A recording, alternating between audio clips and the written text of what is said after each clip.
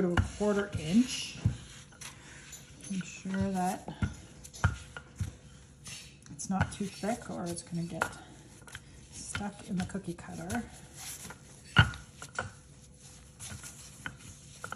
Ideally, we use the rolling gauges,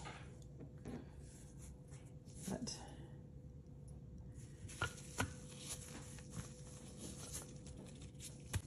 okay. And if we don't have rolling gauges, we could use chopsticks. So I'll get some of those and show.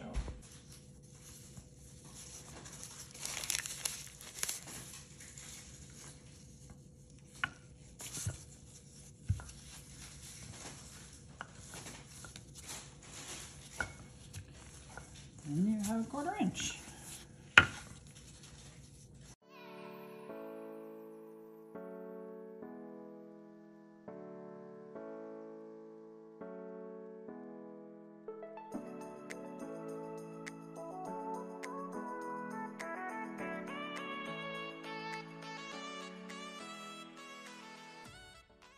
So I'm gonna do one upside down here so everybody can see, and I'm going to flour that really well. I already floured my surface very well. And now I'm gonna press down, but not all the way. I press on one side and I lift a little, and then I lift a little more, press down, lift, press down on the bottom, lift, then do that a couple times. Make sure you get the imprints to show up by pressing down on them gently, and then you lift it up gently. Here we're doing a little gnome girl cookie cutter to fill in our space in our dough. And again, press down. This one is really detailed down at the bottom, so we have to be particularly careful as we press down at the bottom of this cutter. Oh. And I can see there's a little spot that's stuck there, so I have to gently rock it. And then if I put my finger in there and give it a little push down, and then she's popping out.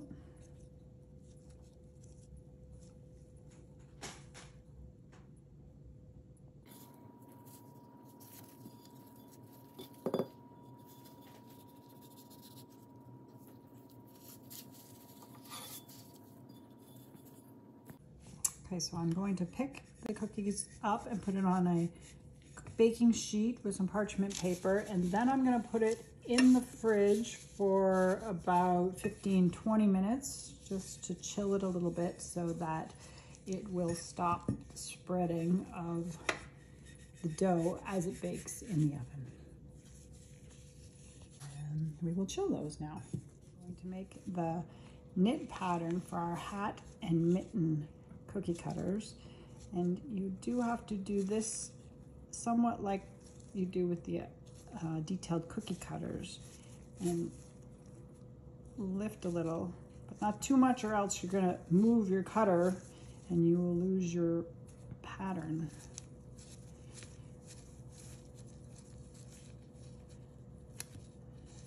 And just to be certain, I'll do one more time, pull up, and we have a knit pattern. I'm going to cut out the hat out of the knit pattern.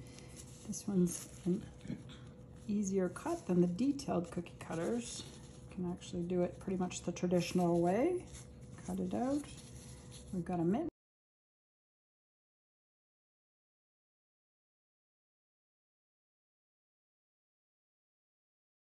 Chill for a little bit, 15 to 20 minutes, so that the knit pattern will stay once baked.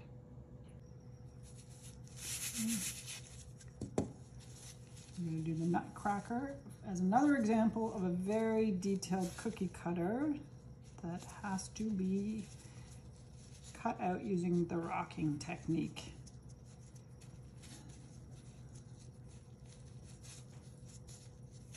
And sure that we get the details at the bottom because that's where most of them are. And I can see it's a little stuck right now, so we're going to keep doing that until we get it loose.